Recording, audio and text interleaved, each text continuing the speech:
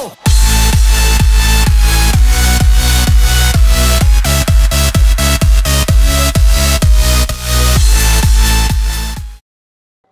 What's up, guys? It's Keelan from Game for Pancakes, and I'm going to be doing Kalen's gaming tips. So this is for Minecraft, and this is going to be farming. I'm going to tell you how to farm stuff, where to find it, and how to take care of it. So to find wheat, all you got to do is just go into the world, go find some dirt. All you got to do is just destroy the grass that's on the dirt. There's usually grass everywhere. You can just find it out in the forest or in the grassland. You can't find it in the desert, but you can find it in the snow biome. You can find it pretty much anywhere. As you can see, I have a lot of wheat. Pumpkins only spawn naturally in the world, just randomly. So all you gotta do is just like look for them. There's no specific place to find them. They usually spawn in sets of 5 through 10. That is the only way you can find them. You can't like go find them anywhere else. Melons or watermelons, you can only find in chests, which are near mob spawners or in a what's it called?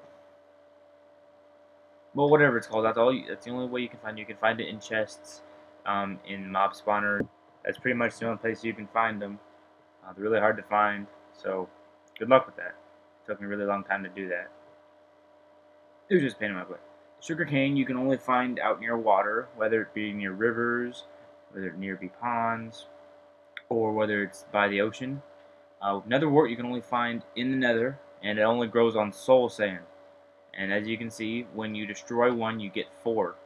And then you grow it only in soul sand. You don't need water or anything. It doesn't really need any certain configuration. So that's all you really have to do for Nethert Wart. To prepare land for wheat, all you got to do is like take a hoe and start tilling the land. And then so you can start putting seeds down. So these are pumpkin seeds, I think. And then pumpkin seeds and watermelon seeds in your hand look different, but when they're on the ground and in growing, there is no difference whatsoever. You cannot tell what they are until they are absolutely fully grown. That is the only downside to this. Now, when the stalks have started to grow, this is what they look like. You cannot tell the difference at this point either. They have to be absolutely fully grown before you can actually tell the difference. So that's pretty much the only downside to this. You cannot tell what they are until they are absolutely fully grown. See, these stalks are the exact same. You can count the squares if you want to, but there's no point to it because they are exactly the same. Okay, so now that they're fully grown, you can obviously tell the difference. The watermelons are green with dark green stripes, and then pumpkins are orange with orange stripes. Now, pumpkins actually have jack-o'-lantern faces, but they seem to be that you can't really see them because they only show in one direction.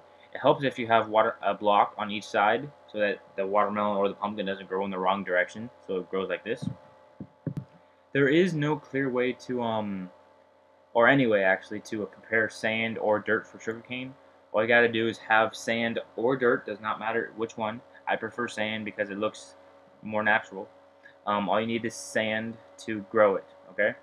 Sand or dirt, and the sand and the dirt has to be touching water. So these stone ones, you can't grow it on a stone, but these corner ones specifically, you cannot grow it on because they are not touching the block. If they were sand and they weren't touching the block, you still couldn't grow them. It has to be sand or dirt, and it has to be touching the water. Okay? So this is what they look like when they're starting to grow. All you gotta do to plant them is to make the cursor look at sand, and then press the left trigger to place it. Like so. And then all you gotta do is just keep doing that, and then throughout your old garden, depending on how much sugarcane you want. Sugarcane is used to make sugar or paper, and paper is used to make books, which can help you make an enchanting table. Sugarcane can grow 4 high, but my room is only 3 high because it looks neater that way. You have to absolutely have light to grow everything. I have not mentioned that earlier, but you have to have light to grow everything, no matter what. To prepare Nethert Wart, you don't really need to do anything. You just need to put the soul sand down. It does not need water. It does need sunlight like everything else. Not necessarily sunlight, but some sort of light, whether it's glowstone, torches, or sunlight. But it has to have light. That's the only thing. Does not matter what configuration the shape of the soul sand is, whether it's 1 by 7 or 382 by 3,427. Does not matter what by what. How many blocks by how many blocks. It does not matter, okay?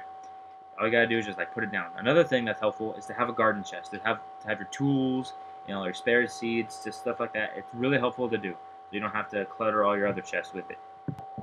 To plant a tree sapling, all you gotta do is just have 1 square of dirt. Does not need water, but it does have to be outside. It can't be inside at all. It can be in a hole, which has no roof, but it has to have sunlight. Absolutely sunlight. Can't be glowstone or torches. It has to be sunlight. All you need is one square and then like maybe 5 squares of space around it, and then that's all you got to really do. And then what you do is you wait for it to grow. You can get apples from trees.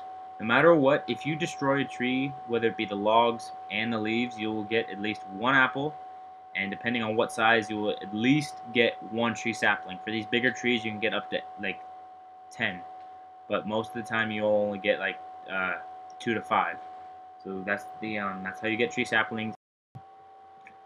This is what a tree looks like when it's fully grown. This one, as you can see, is 5 high, I think. Yeah, I think that one's 5 high, but it can grow to anything from 3 high to 27 high. I mean, like, trees can grow ridiculously high. I mean, like, they can grow big, they can grow tall, wide. They can even have branches of logs growing outward if it grows like that. So that's what it looks like when it's fully grown. So this is how you prepare dirt for wheat seeds and pretty much any other thing that grows in dirt. What you got to do is you got to take a hoe and then you got to look at the dirt. For wheat, you can have blocks of dirt 3 across. Doesn't matter how wide it can be up to 3 wide. Can't be 4, but it has to be 3. And when you actually start tilling the dirt, it'll turn brown. It'll actually turn. I think it'll actually. One sec. Yeah, it'll get 1 micro block shorter. So that's one way you can tell, and then it'll turn darker. But then you can start planting your wheat seeds. So watch, you can tell the difference between the light and the dark dirt. And then all you gotta do is just like start planting. Wheat seeds grow like pretty fast at first. I mean, like, look how much wheat I have over here. I mean, like, wheat isn't fully grown until it gets these little black dots up at the top. That's the only way you can actually fully tell that it's fully grown. Sometimes it'll be really close, and then you'll accidentally destroy it without thinking that it's fully grown. One way you can tell is that it's not green at all. It has to be yellow brownish. Now, see, as you can see, this one is already starting to grow a little bit. That's pretty much all you got to do for wheat seeds. It's helpful to have a block of water that's 4x4. So that's what a wheat looks like, and that's what wheat seeds look like. I was saying it's helpful to have 1 section of water 2x2, and then when you get a bucket of water out of that, it'll just automatically refill itself. People call it the endless pool of water or something like that. And then thank you guys for watching Game for Pancakes. That's pretty much it, and peace out.